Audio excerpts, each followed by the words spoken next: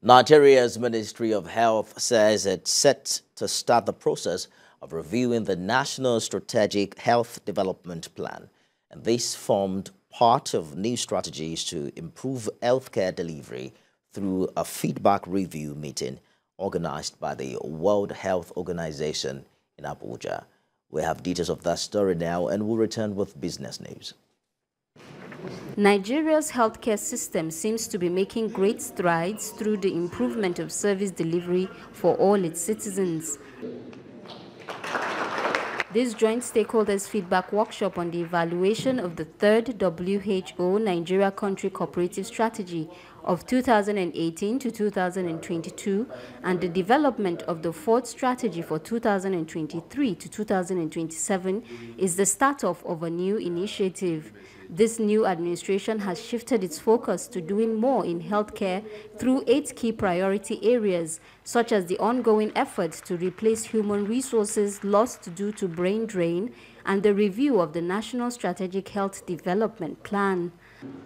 We are focused, and these are the words of the President, to ensure that we use a strengthened primary health care to deliver UHC within an integrated healthcare approach.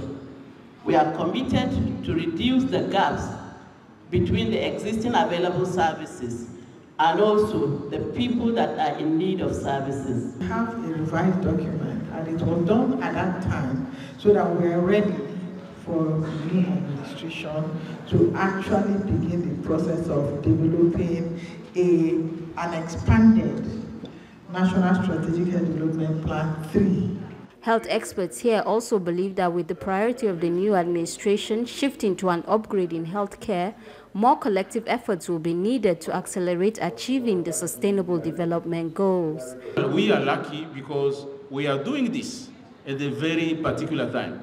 As the government, the incoming administration is considering a transition, we focus on universal health coverage, equity, and human rights.